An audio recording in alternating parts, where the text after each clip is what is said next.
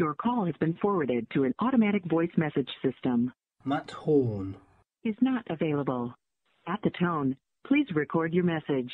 When you have finished recording, you may hang up or press 1 for more options. 5 light years across. That's the size of the gravitational anomaly. Where's it headed next? It could go anywhere.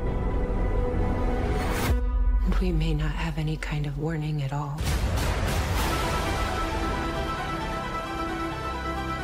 Federation, non-federation. This anomaly threatens us equally. Whatever it is, we'll figure it out together. Indeed, we are more than allies. Captain Burnham, make no mistake. You are in charge. She has faith in me. We are facing something we don't understand. Something that could tear us all apart. But there's only one way to confront the unknown.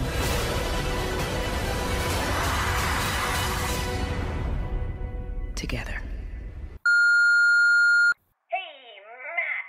I am just calling in for the like 8th, 9th time, but it's fine. I wanted to see where you were on watching the new season of Star Trek Discovery. Yeah, I just wanted to hear your thoughts, how it was going. So, you know, I'll give it like an hour before I try the next call, but, yeah, let me know. Very excited. On the line, we have Blu Del Barrio talking to us. From where are you talking to us from, Blu? I'm actually in London right now. Really? Yeah. Why are you over here? Well, I came for the last convention that was a couple weeks ago, but I extended my stay because I went to school here. I went to Lambda, so I wanted to see, you know, friends and everybody that I have over here. It's like a second home. So yeah, I'm over here. Mm-hmm. Well, you mentioned Destination Star Trek, and I have to sort of throw that in. I suppose I might as well throw it in now because it is part of the fandom. What was it like? That was incredible. I've only been to like maybe 3 or 4 conventions at this point. Every time was really incredible, and this one was no different. They were sort of a little panel planned that was sort of like an LGBTQ plus history of Star Trek panel that just a few of us were doing, and they put us in kind of like a small corner of the room, you know, with like maybe 4 or 5 rows of chairs. And when we showed up there, it was like the rows were filled, and then there were like 9 more rows of people standing kind of in every direction who had just shown up for that. The queer community that we had at that convention was insane, and it was, I mean, Wilson started crying. It was just a really, really meaningful and wonderful moment to have. It's interesting when you think about conventions, because obviously Star Trek's now, what, 50 years old? And obviously conventions in the 60s and 70s weren't really well known, but obviously now there's this massive, huge community of fans who cosplay, they do fan art. What's the response been like for you, yourself? It's been really lovely, and it kind of brings a different meaning to doing this job and being a part of this universe. I, of course, have a bunch of like trans kids who will message me or come up to me and talk to me about their experience, or just anybody under the LGBTQ plus umbrella. Then I also get people's parents of, you know, queer kids saying like, this allowed us to have a conversation. Like, you know, my kid showed me this and it allowed us to talk about it, or we're a Trekkie family, and it validates you know, their kids' experience, which shouldn't have to be a thing. But I remember growing up with nothing on TV, and it was impossible to explain to anybody what I was feeling in my experience. I had nothing to go off of, nothing to be like, that's what I feel like. Having parents talk to me and message me has been really insane in a good way. Well, obviously, we should mention it is December the 1st. Do I put Christmas music here? Do I have to? Do I have to, oh, really? God. Yes, December the 1st. It's 24 days till Christmas. We're all wearing masks again, apart from us, so because we're not in the same room. Right. Yeah, it's December 1st. I mean, with the news of this new variant, I tend on the side of overcautious, like to constantly be masked if I'm out, and double vaxxed. I just got my booster as well, and I urge anybody, if you can, please get vaccinated. It's more for everybody else around you than it is just you. If it's going to be our norm for a while, I think it's easier that we're all on the same page than if we're butting heads about it. I do have to ask the question which I've asked since January the 1st. What was 2020 like for you? 2020 was hard. I mean, I haven't met anyone who has a different answer than that for that year. I was very, very lucky to be able to go back to work filming during that year, and that was something that I'm very grateful for, to be able to get the chance to work. You know, even with all of the restrictions, because we were in Toronto, they were very strict with all of the regulations. We were getting tested, 3, sometimes 4 times a week, constantly rapid tested because there are so many people in our crew. But they did the best they could, under the circumstances. Before we had the vaccine and everything, we were one of the first productions to go back to work. Well, obviously, the reason why we've got you here is to talk about Star Trek Discovery Season 4. The first thing I've got to get out of the way, I think we both have to get this out of the way. I want to thank, if it was the cast that did this, I want to thank the cast pushing for the international release of the show, given the fact that days before it was due to be released, they pulled it off Netflix and then they pulled it off UK streaming altogether. I think it's everyone as a whole that we can thank as well, like talking directly to us and us talking directly to, anybody that we have contact with who's, kind of in charge of the show, who's above us, because it was hard. I mean, we found out sort of when everyone else did. It was maybe a couple days after Destination Star Trek here, so it was a huge shock to us as well. And then it was sort of felt like all hands on deck of everybody just being on the same page of like, okay, well, how do we fix this as fast as possible? What can we do to get this everywhere it needs to be? So it was very much, like having a mini heart attack for a second, and then trying to pull together and see what can be done. And I know it's been put on another streaming service here in the UK, and I know they're still trying to get it everywhere else because it's still not available everywhere else. So it's complicated. We're still working to change it in whatever capacity that we can, that we're able to as a cast. Everyone's voices matter, so the fact that all of the fans were so adamant allowed us to be adamant, and have everyone behind us as well to be like, okay, something needs to change here. We can't just cut everyone off from this. It's a familial universe. It's a show about family and about hope and about love and the world, so it it needs to be everywhere. Let me go through what options that the UK has specifically. So you mentioned the streaming service. It's Pluto TV that's got the rights to it. And I found that surprisingly easy to download as an app on my phone and then look at when it was. The only problem is with that is you can only watch it once and you can't rewind it. Okay, so it doesn't let you... Okay, I see what you're saying. So basically, you're back to the 90s when Star Trek was, TNG, DS9, Voyager. You were watching it per week, but you couldn't then go back and watch it again, if that makes sense. Unlike what we have now, which is streaming and you can play it again and again and again. So obviously you've got that. You've got the second way of doing it, which is Amazon Prime, and that costs £1.89 an episode. I've been doing it that way. And then, of course, you have the third option, which we won't talk about, nor condone, Emerald Chain, basically. Yeah. Everyone knows where I'm going with that. Yeah. So season 4, I've seen the first 2 episodes. I mean, where do you start with the first 2 episodes? That's a question in itself. The first question I've got, and you can't really answer this, is what on earth is this gravitational thingy? You are right. I can't fully answer that. But, I mean, I can say that it's really terrifying. They made it something that, to even think about it, happening in this world where we are in our time right now.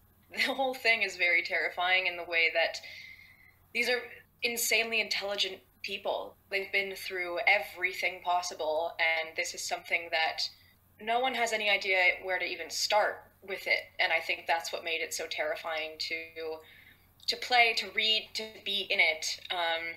And you know, there of course were kind of lines drawn over to the pandemic, since we started this all when there was still no vaccine, when nobody knew what to do. You know, I was still getting my groceries and cleaning off every individual item because we didn't know if it was, you know, by touch or what was happening. Doing this at the same time was a little scary. But yeah, to not have anybody on the crew know where to begin with this put us in a really scary and interesting place to start with. I'm going to sort of cross over to a different fandom now, and I feel sorry for Star Trek Discovery in some respects on this, because Doctor Who, I'm not sure if you've seen Doctor Who, this season of Doctor Who, has got Jodie Whittaker facing something that's quite similar in terms of planet destroying. Really? Yeah. That's really interesting.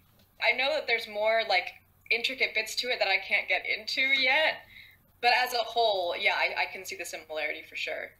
So obviously, let's talk about Adira. They've sort of brought a lot of comfort to fans, haven't they? I never know exactly what to say about all of it. Adira at this point is very close to who I am and my own experience. And I've said that before, and I don't think I'm ever going to get the chance to, you know, have this kind of an experience with a character again, where it's so interlinked. Because it's you know, everything I wanted from being a kid. And if I just had this on my TV one day, it would have changed my whole life. So it's very, very near and dear to my heart to be able to be doing this, and learning and growing with the character as well has been a huge life-changing thing for me. When you got the role, had they already planned out where Adira would be going in terms of the future?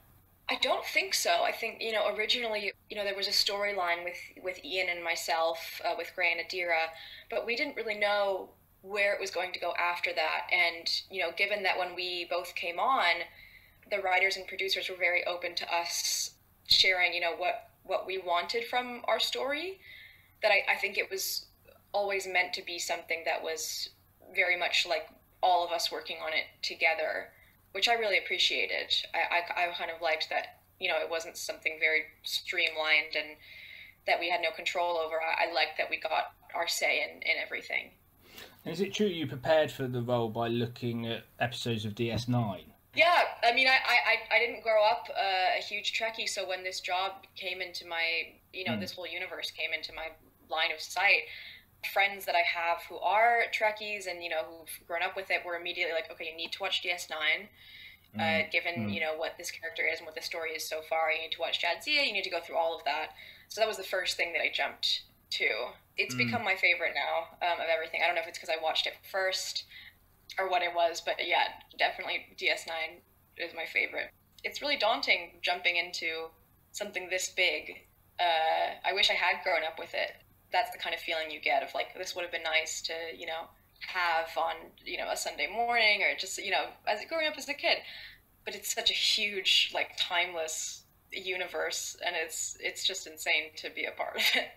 I mean, going back to the fandom again, I can remember a lot of people saying that they thought Adira might be Adira Dax. I did see a lot of that, which is really, really interesting. It's something I really love about this fandom and the fact that it's been around for so long. There's so much that you can connect things to. You know, the more branches of this universe that get released, that, you know, that keep being created and written, the more stuff within canon that people can go off of to be like, okay, this could be connected this way and this way and this way, and have it every once in a while actually work out that way. Like, it's just a beautiful tapestry that's been built. So I love seeing all of those theories and everything. I really do. I want to go back to season 2 quickly.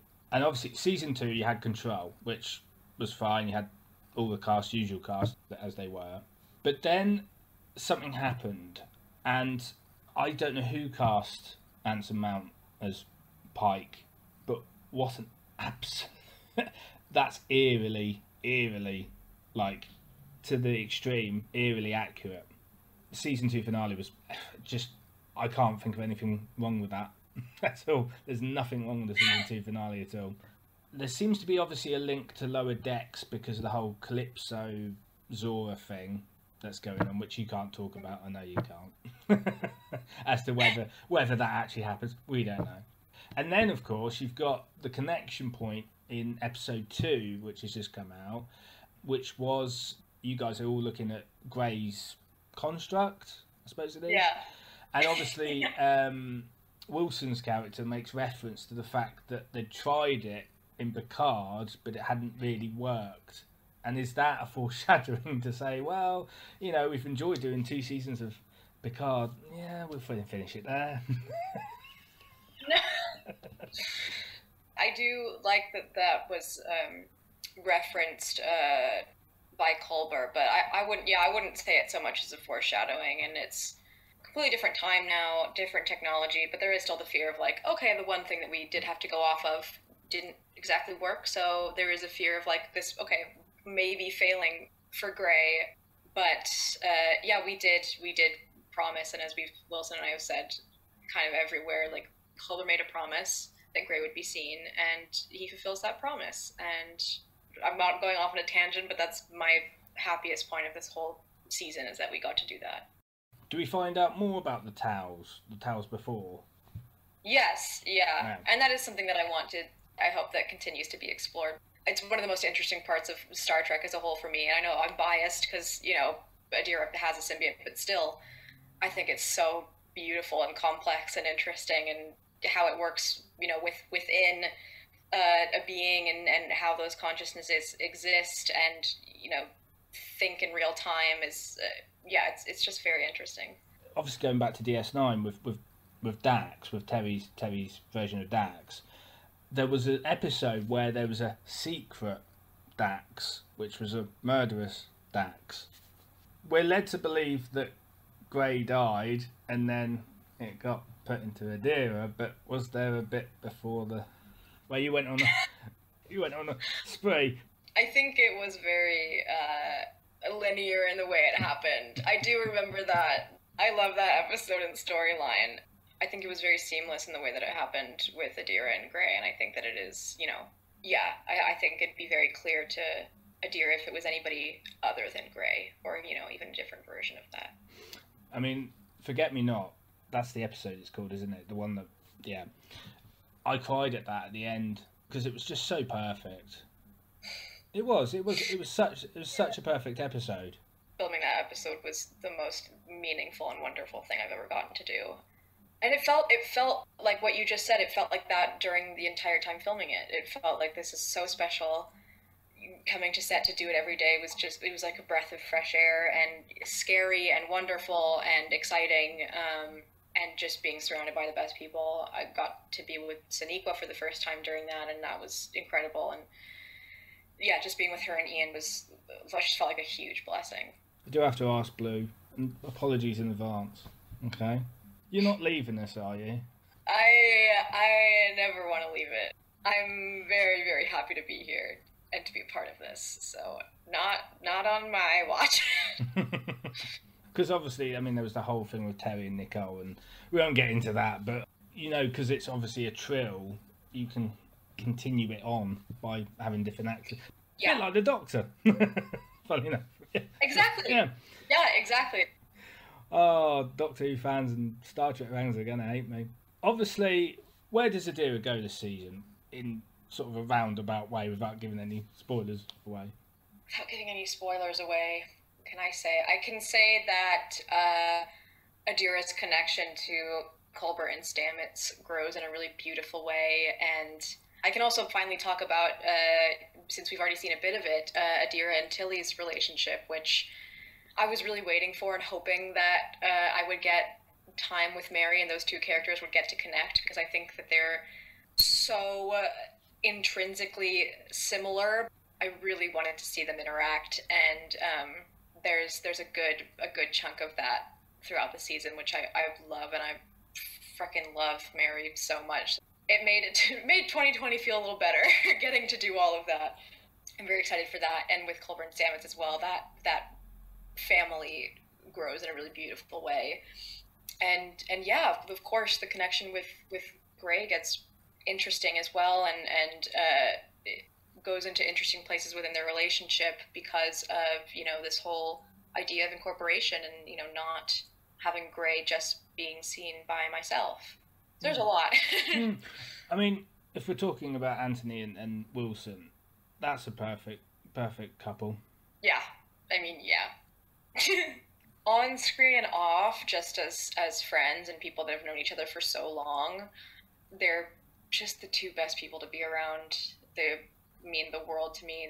They fully have become like parental figures to me, and they're huge mentors for me in every aspect of my life. And so getting to have that on screen and off is, again, a very huge blessing. I can't say enough how lucky I feel to get to work with this specific cast of people, because every single one of them is just insanely wonderful and special and unique.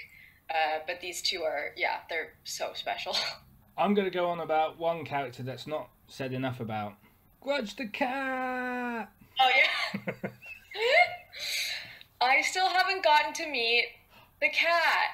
And I'm so sad. I mean, I am also allergic to cats, but I don't know if I would be allergic to Grudge. But I love Grudge so much. I would love to do a scene with Grudge. So Adira's not the kind of person who would say, right, okay, I'm licking Grudge and going off on the ship. Bye. I love cats. I don't think Adira would love cats. I suppose I have to ask the question then, does Grey interact with the cat? Does Grey interact with the cat? I also can't. It's so hard. I can't say anything. Just put the cat on the captain's chair. I think so. Yeah. I want Grudge to have free roam of the ship. I think that'd be the most fun.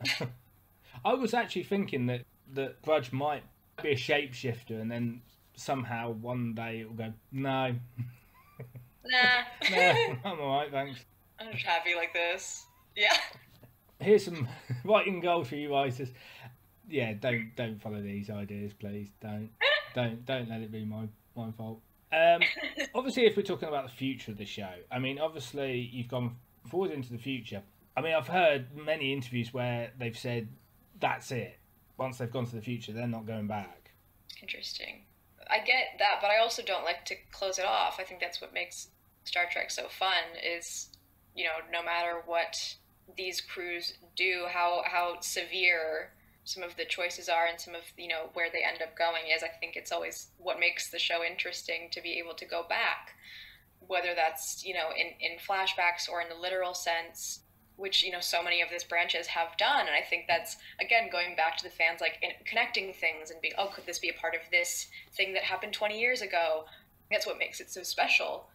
So yeah, I wouldn't close that off. I think it's more interesting to think of, the possibility. One of the things that I'm surprised and not surprised at the same time is in Picard, they brought back Q. Where's Q in Discovery? We get asked a lot of, what other shows we want to overlap with and what other storylines we want to go into. I would just love a crazy, some characters from Lower Decks just pop up on our bridge and we go to, I would love a giant webbing. Would be really fun. You want a Marvel verse, essentially. Just for an episode or two, just to have, complete chaos would be so funny. There's been talk about somehow bringing every single show into one big, massive film or, I suppose, TV series, maybe. It could be done, I suppose. I mean, it would be an insane feat to try and accomplish, within a film or within something to be able to connect everything. It'd be incredible. This is such a long-standing franchise. There are so many people who've been a part of it. It would be insane. The interesting thing I'm slightly worried about at the minute, and I have a feeling that they may have done it, and it's not a bad thing. I'm guessing you've seen The Mandalorian. Mm-hmm. Yeah. So obviously everybody, spoiler alert, will know that Luke Skywalker comes back, but it's a de-aged Mark Hamill who's playing Luke Skywalker again. I wonder if Strange New Worlds is going to do the same thing, but de-age William Shatner. Oh, interesting. Of course, as Star Trek fans, why did I not mention this at the start of the show? William Shatner went into space. That was the craziest thing to hear about. I saw it on my phone when I was like waking up one day, and I was like, I think I'm still dreaming a little bit. And I was like, no, this happened. Yeah, it's, again, insane to hear how it went and to hear about the experience. It's really heartwarming. Going back to series 4 of Discovery, are there any sort of funny anecdotes you can share about the production of the series? I mean, there were definitely like humorous moments, but it was also such a tense time that we were filming. So I think the humor or any like fun moments came out of feelings of like, this is so insane that we're doing this right now. This is so insane that this is where we are, that we're just in and out of like just taking a mask off to do the scene and immediately putting the mask back on. Like, it's just crazy where we are right now, those kind of moments. But my favorites to always talk about are kind of occasionally walking outside of a soundstage and there's just, you know, like an alien having a cigarette. That for me is it's just my favorite thing in the world to just see walking around our lot. It's just great. I did have a fan question, actually. If you could play another character apart from Adira, who would it be and why? I will always say Spock first. And then, weirdly, I think Stamets, but at an older time in my life. I feel very, very connected to that character in a lot of ways, and to Anthony as well. I think that, you know, if I were imagining myself like around Anthony's age, that is the person that I would want to play. Where I am, I'd want to do Spock for sure. Well, they asked me, unfortunately, as well. Oh, yeah? Yeah. I mean, having like an actual member of a race is a bit, unless it's a villain, is a bit sort of a hit and miss. I would probably say Q. Yeah, that's very fair. I'm available, casting. They have shunted characters into different shows. I mean, with like Worf, that's a great example. TNG, then went to DS9. Miles O'Brien, TNG, went to DS9. Obviously, Philippa Georgiou, Discovery, and now potentially Section 31. Which is, I think, great that they can do that, because there are characters within all of these shows that you really don't want to lose, and you really don't want to stop watching. And I think the fans of Star Trek are brilliant for that, and being like, hang on, no, we want this to continue. Like, we need this character, this person to continue. And then those things can happen. Do you ever wonder what Gene Roddenberry would have thought about now? I always think that sometimes when I'm watching Discovery, and I'm thinking, he never got to see the prequel film, you know, the Kelvin timeline, he never got to see Picard, he never got to see Discovery. I always wonder what his view would have been of the franchise now, as it is. I always like to think that it would have made him smile because of, you know, the message of wanting to give people hope. I think that there are now so many branches of this show and this universe that it kind of does reach every kind of person. Every kind of fan, every kind of person that we have on this earth can find something that connects to them within one of these, at least one of these shows. One of these films, one of these shows, one branch of this whole universe.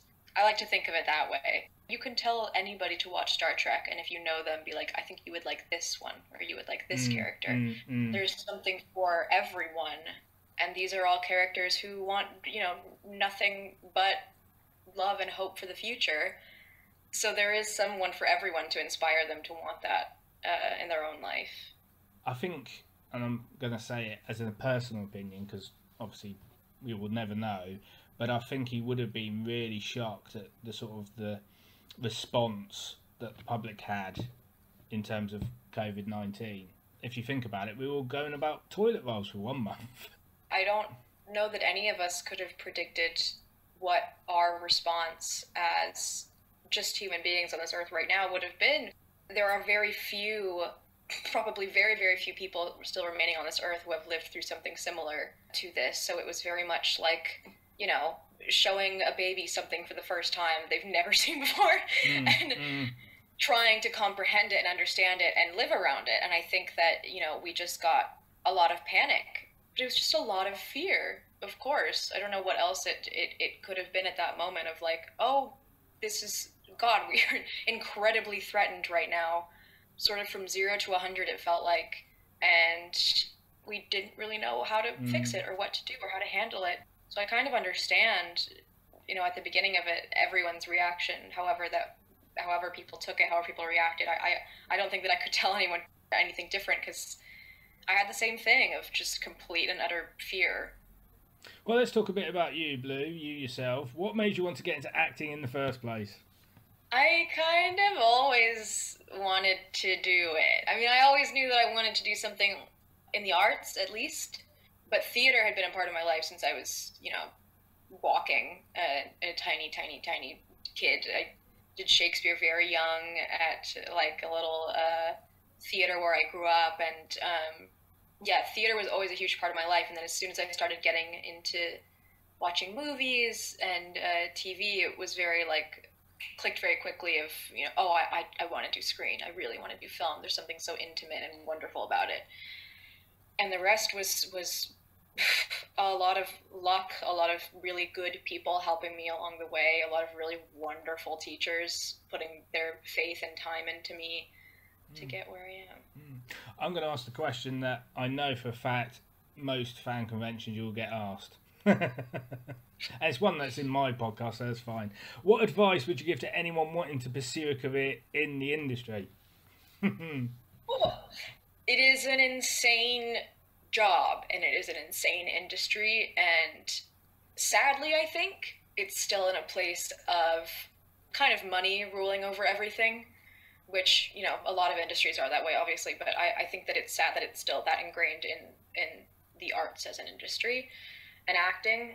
But I think the best advice I could give anyone is to surround yourself with people who are genuinely excited about your future and about your future career, people who want to uplift you and help you get there, whether that's teachers, also other actors, because it is a competitive industry, and, you know, there are sometimes people who don't quite feel that way and won't want to put 100% their energy behind getting you to a better standing or helping you further yourself along your journey. I think the people that you surround yourself in this industry is probably one of the most important parts of keeping yourself sane and happy and fulfilled.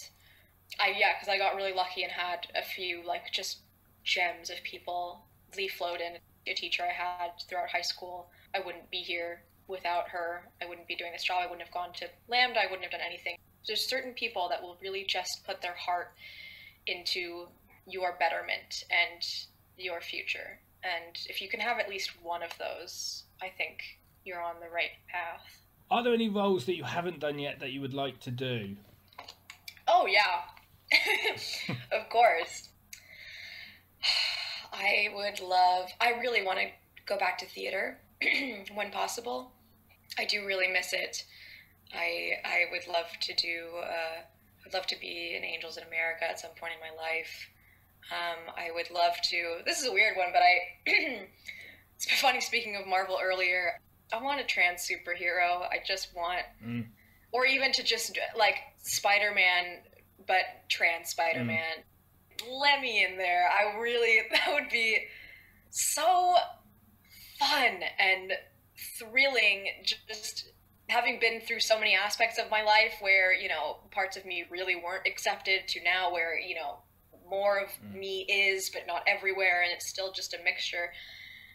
I would love to get into that. I would love to see some trans rep within the Marvel universe, and I would love to be a part of it if and when it happens. I think it does need to happen. That would be really fun. So two very different things there, but yeah. Correct me if I'm wrong, because I'm thinking back to season 3, which, by the way, I can't see. Thank you very much. If I recall, is it Adira or Gray who plays a musical instrument? Both of us. At the beginning, it's Gray. I believe that Adira originally played a different instrument, but not as good as Gray was with the cello. And then, yeah, you're right. When I did incorporate the symbiont, the cello, the knowing of learning of cello was ingrained into Adira's ability as well, and then they were able to play as beautifully as Gray was. Is it you playing it? It is me playing it sometimes, and sometimes it is a wonderful a wonderful double that I had who was actually a cellist. But listen, Ian and I had a bunch of cello lessons. We would constantly go in. We had a wonderful teacher who would have just full-on lessons with us, and it was very humbling because cello is so hard. And it is so hard to even make two notes sound good. And so then I would watch our teacher and just do it with ease and just be amazed by it. But yeah, half of the time it would be us, and half the time it would be a double for us who was an actual cellist. But we learned all of it, and it probably just would not have sounded as good if it was just what we were playing. The reason why I'm asking, there is a genuine reason why I'm asking. It's because obviously, in the interest of Star Trek, obviously William Shatner released multiple albums actually, in fact, and Leonard Nimoy sadly released a number of different albums as well. And I'm just thinking, could you and Ian maybe do a Christmas album or something? One you can sing, or I don't know. Christmas album. Ian and myself, we both sing. I wish I could play an instrument. I used to play the violin and the piano as a kid, and I stopped, but I have always wanted to incorporate music into what I do, and I did a lot of musical theater growing up, and I sang jazz as well, because my dad's a jazz composer, so singing has always been a huge part of my life. So musically, yeah, I would do anything where I got to sing in any capacity. I wish I could also play an instrument that well. We're both very, very interested in music, and I think that it's very cool that so many people within Star Trek have gone into it. I mean, I don't think you guys have sung together yet, have you? Is it something that could happen? I suppose, maybe? I would love for that to happen. I would love to be able to sing on the show, especially because we have so many singers on our show already. I think it'd be really exciting to do something with that. Do you know what? I've been meaning not to say the word that word that I can't say. Honestly, me and the girlfriend have spent the last half an hour before this interview trying to get me to say the word anomaly. No, anomaly. Anomaly. Or we could just call it normally. Yeah. Yeah, there you go. Hashtag normally. There you go. Yeah. So I'm going to give you a 1 minute plug, Blue. A 1 minute plug to plug Star Trek Discovery Season 4. Yeah, absolutely. I mean, yeah, Star Trek Season 4 has just been released, and we are trying our hardest to get it on as many platforms as possible and to everyone in the world as fast as possible, because we know that it matters to everyone, and you all matter to us. So that's the second episode has been released as far as that goes, and yeah, that's the main thing I'm very excited for. Otherwise, I'm on Instagram and Twitter at Blu Del Barrio. And yeah, you can message me, send me whatever you want. I love fan art. I love hearing from everyone. Yeah, that's me. Well, Blue, it's been a pleasure interviewing you. Thank you. It's been really, really fun to be on. Obviously, I'll have to get you back. Yes, yeah. Come Season 5. Yeah. Don't be stupid. Keep it going, Yeah, that's all I'm going to say. Well, thanks very much for your time, Blue. Thank you so much for having me. Bye-bye now. All right, bye.